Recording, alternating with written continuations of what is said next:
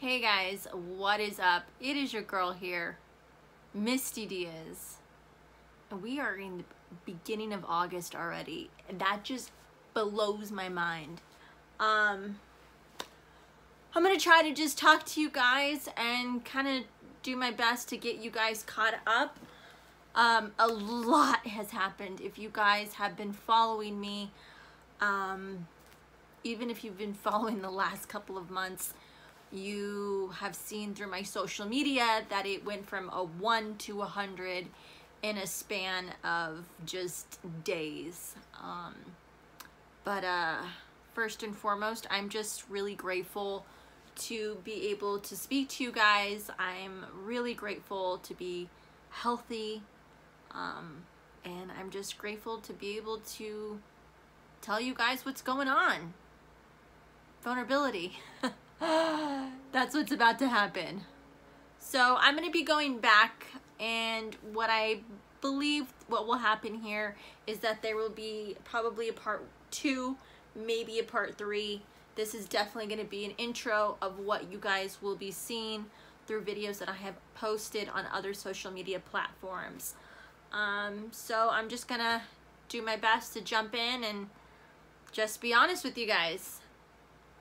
So in the end of June, around June 24th, June 23rd, I got a phone call about 10 p.m. at night. And I'm sure you guys know, if you guys get a phone call, usually at night, it's probably a little scary.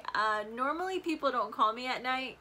And when I got the phone call, it was from my brother. And he was like, hey. I'm like, uh-oh, what happened? Like, what do you have to tell me? And at first I was joking with him. I was like, what are you doing calling me at 10 o'clock at night? And he's like, hey, I need to talk to you. And as soon as he said that, I just like took like a really deep like gulp, like, oh no. And my immediate follow-up was, what happened? And he just began to tell me that our dad had tested positive for COVID. And at first I'm like, okay, what can I do? How can I help? And then I thought, wait a minute, he's got COVID. Like I'm completely powerless. I can't do anything. And he said, you know, right now we are taking turns dropping food off at his doorstep. So far, he's at home, he's doing good, and, you know, we talked a little bit. I got off the phone, and I immediately got a hold of my dad and said, can I ship you anything? Can I get you anything? And if anybody knows my dad, even if he needs something, he won't ask for it. So I talked to him, I got off the phone, it was around 11-ish.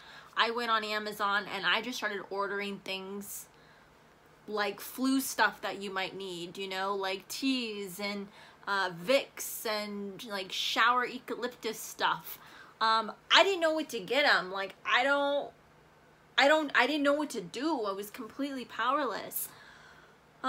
So, you know, he got that pretty quickly, the package, and for the past couple of days, once I got that phone call, I want to say for about 5 days after that, I spoke to my dad for about 4 days, and then the 5th day, I got another phone call, and that was that my dad went into the hospital.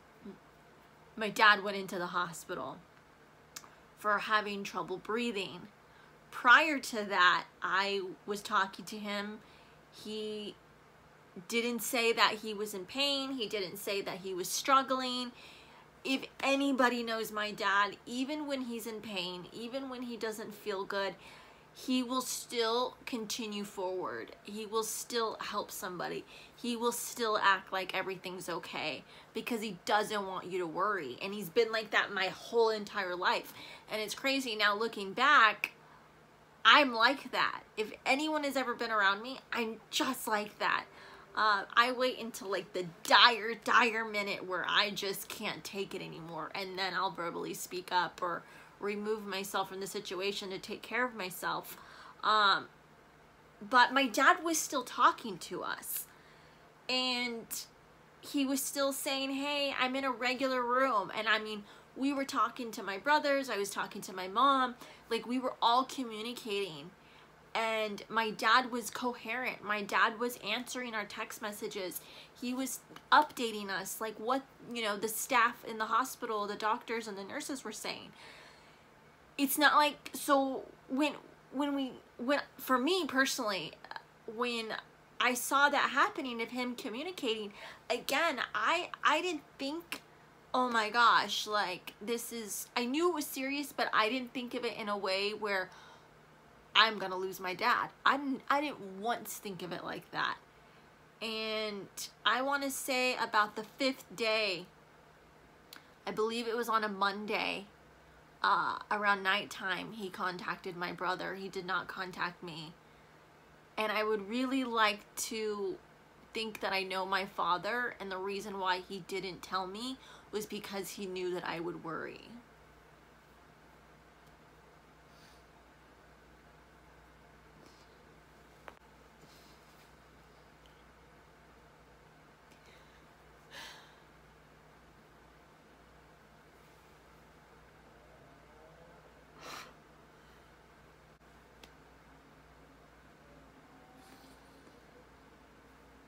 And if anybody knows my dad, again, he doesn't want you to worry. And I know for a fact that my dad did not want me to worry.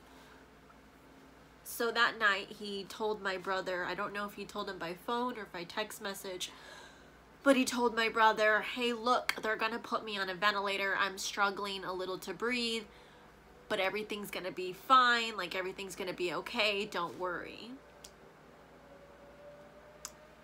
And that was it.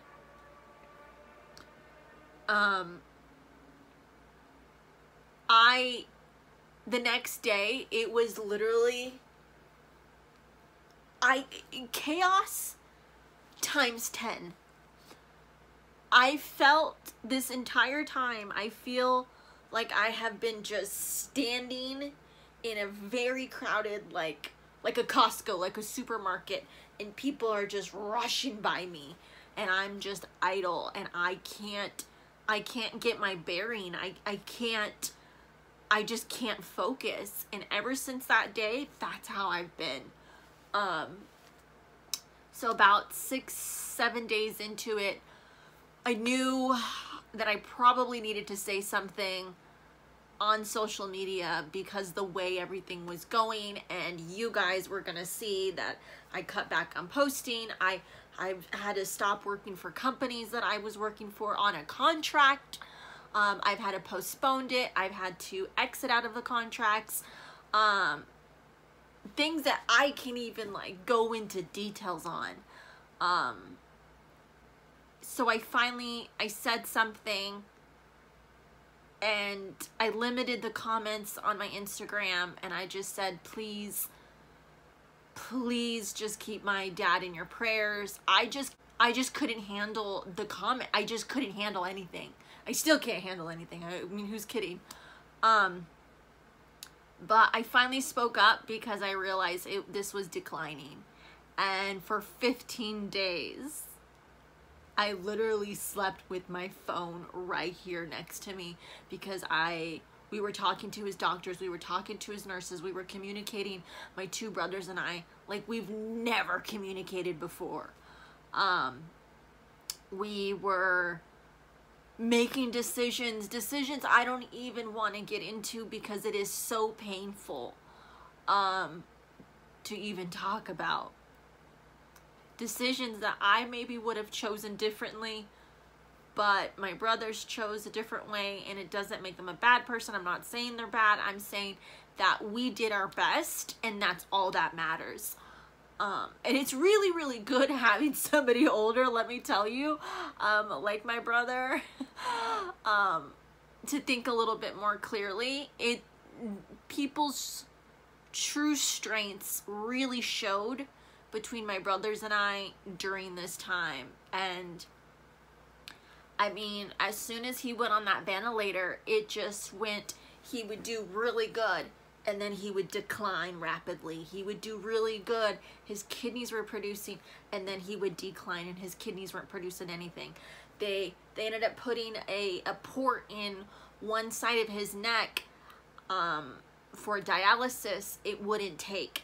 They tried it again. It would take. So we're like, yes, my dad's doing great. Yes, our dad's doing great. This is amazing. And then the port would stop working. And then his kidneys would stop producing. And then they would start producing. Then his lungs would drop. How much the ventilator was set at.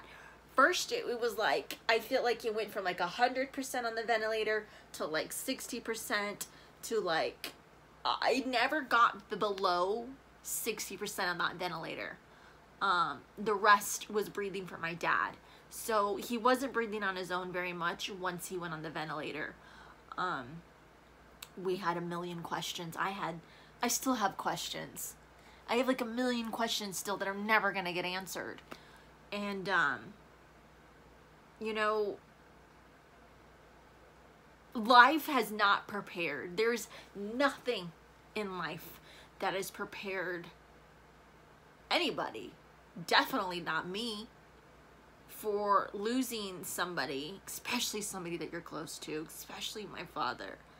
Being his only daughter and losing my dad has forever changed me. And I'm not saying that's necessarily in a bad way. I don't know yet. I truly don't know. It's too soon. Today is week 2 since my dad has died, and I don't know. I don't know anything. I have no certainty. I don't have that. I know I'm kind of going over it all over right now, but I feel like the foundation has just been ripped out from under me. Because as my dad's only daughter, even when we disagreed, I still always knew that my dad had my back. Even if we didn't speak all the time, my dad always had my back. Even when I made really bad decisions, and let me tell you, I've made some bad decisions, my dad wouldn't get mad. He would say, why are you doing this? Why? And looking back, he wasn't shaming me. He wasn't angry. He was trying to understand why I did what I did. And that, to me, is something I wish that, I personally need to work on as well, but I wish as human beings, that's how we would be instead of so judgmental. We would try to understand why that person made that decision, why that person said this, even if we don't agree. We all come from so much damage, you know, whether it's self-inflicted or the world or our upbringing or ourselves.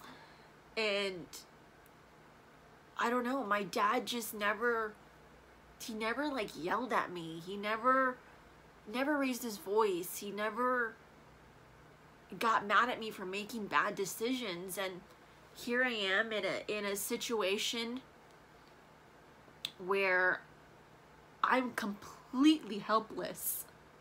And in my entire life, even up until, you know, recently, the past couple years, my dad has always been able to help me. Whether it be a little gas money for my car, or, you know, lunch money, or, you know, making sure my insurance is paid for. That's a whole nother thing. So, by day, I want to say like 14, his doctors, his nurses, were really,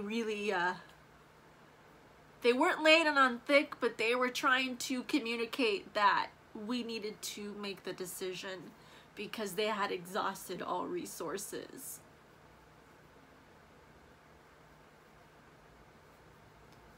I don't know. My brother was the one to make that decision. And I know that if I was in that position, which again, we all kind of agreed as a whole, all three of us, making that decision and coming to acceptance with that, and knowing that you have exhausted all of your resources with your father, and trying to just give him a little bit of just keep him alive.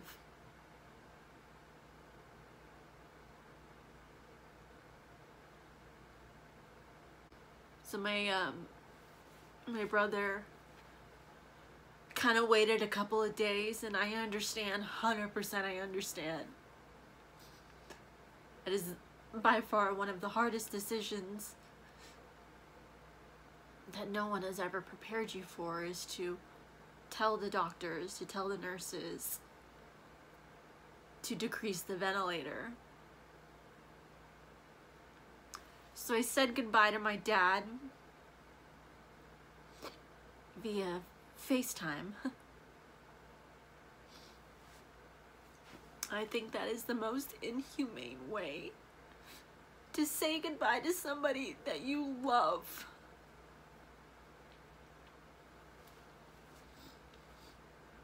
You know, going back to that 14th day or 13th day, like day 7, I was like, we need to schedule a time to talk to Dad as a whole and take turns. And I told him if he woke up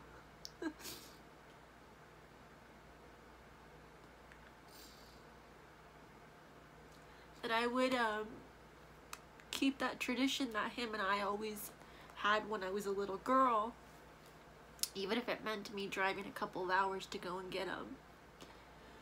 And then we talked to him a couple of days later, more towards the end. I said goodbye, and it was so crazy. I said goodbye to him. By then I had already gone up north. I was already there for like over a week. And that evening around 2 or 3, his kidney started doing well. And I'm like, here goes my dad playing jokes, you know, like, just kidding, I'm gonna make it. And then by that night, his kidney started declining. And in my head, I'm thinking, wow, it's crazy how the human body is. You know, you always hear about how people do really good and start remembering things, and their functions start coming back for a very, very limited time, and then they decline. And that's exactly what happened. That is exactly what happened. And that last day I said goodbye to my dad about 10 p.m. I went to bed, and the next morning I got up to do an interview with ABC Nightline. I'll get more into that in a second video. And I didn't, for like the past 15 days, what my brother and what we would do is text each other in the morning and say, hey, what time are we going to check on Dad this morning? And we would do usually 2 check times that we would check in together. And nobody said anything to me.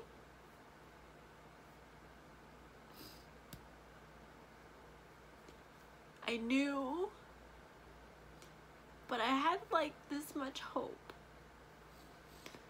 So I called the hospital to check on my dad one last time. And the girl and his nurse got really quiet with me. I can't imagine. I don't know how these nurses and doctors do it. It's mostly the nurses. Let's be real. These nurses just really, they pick up so much of the weight of these doctors. I've seen it firsthand from being, you know, in the hospital so much.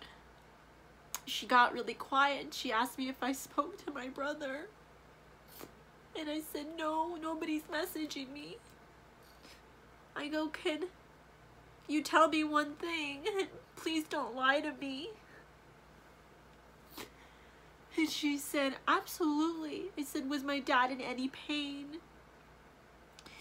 And without a pause, without anything, she goes, no, he wasn't. He passed away this morning. And we made sure that he was so comfortable.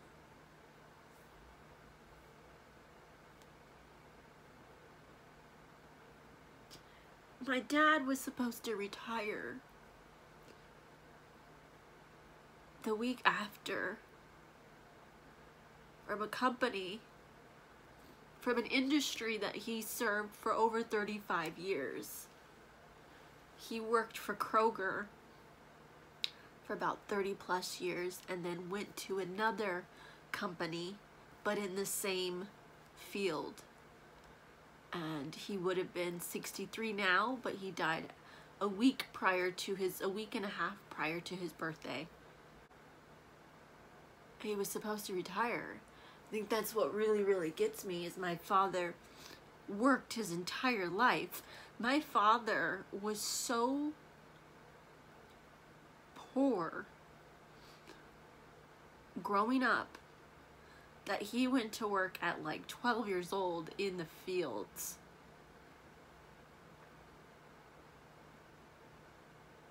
And he couldn't retire.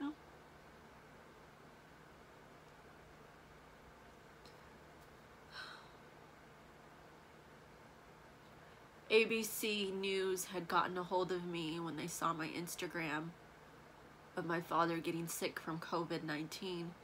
And then I started documenting on TikTok. I didn't post right away. I waited several days to post after. And one of the videos went viral, like almost 2 million. And I say that not because numbers mean anything. They don't.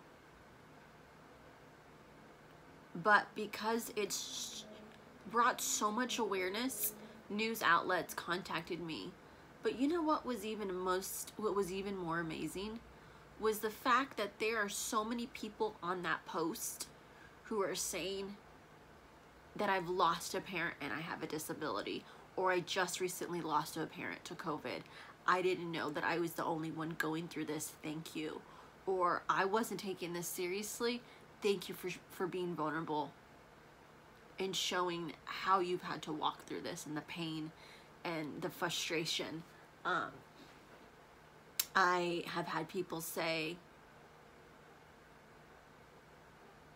people have just shown compassion, and we don't see that often. I hate to say that, and I wish we saw it more.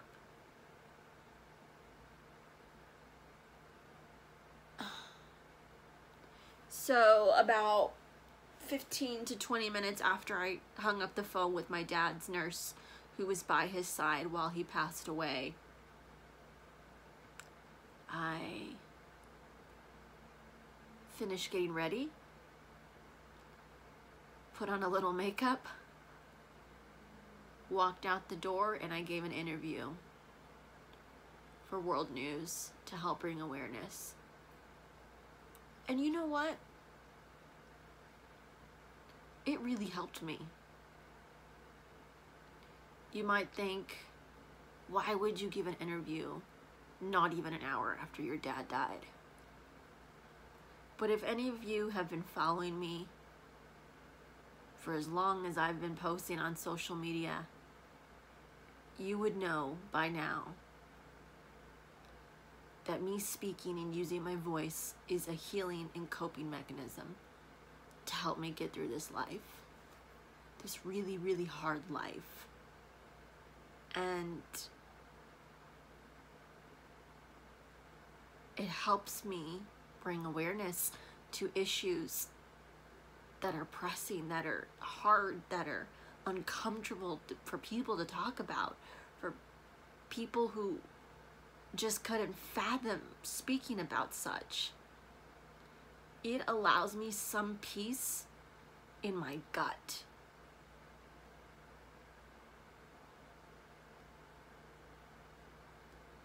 It's been 38 days. It's been 38 days. It's been over 38 days, actually. My dad's funeral was on August 1st, which is 20 days before my birthday.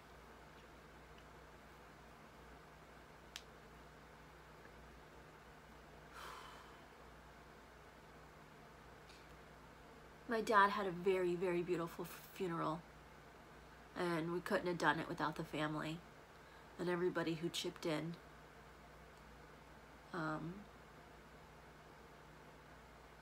Seeing my father in that state with an open casket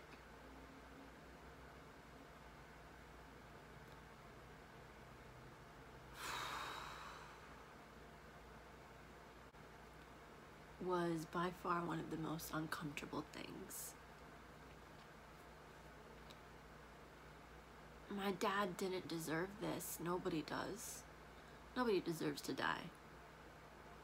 Nobody deserves to lose a parent, a loved one, even a pet, anything. And I'm learning a lot from this, and I can't answer that all right now, and maybe that will be a video later on, because I'm still in this. My dad was supposed to be cremated this week. I got some jewelry to put his ashes in.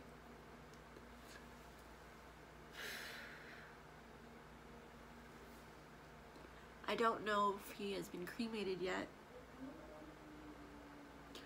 due to the backlog of how many patients there are who have passed away from COVID-19 in Kern County. There is a wait list. Days, just by days, but still that's a wait list of how many people have gotten sick from COVID in Kern County. So he's a number.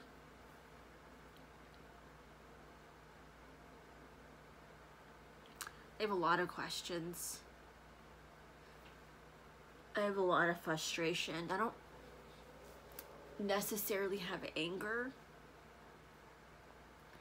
I have frustration. I have a lot of anxiety. That's a whole nother video as well. Like, I just got content all around here. What I've been doing for my anxiety. I've had to take stuff. Maybe this year is just about survival and really learning how to adjust and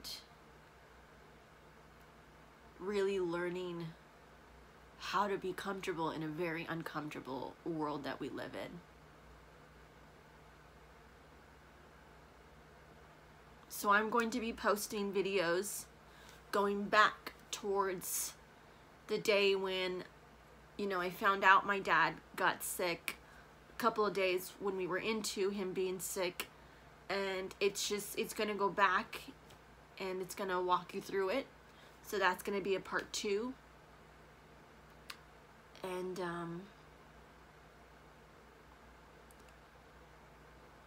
I don't know what to say. I really don't. I wanted just to talk to you guys. Just me. No filters, no nothing. I just wanted to speak to you guys from the heart. I don't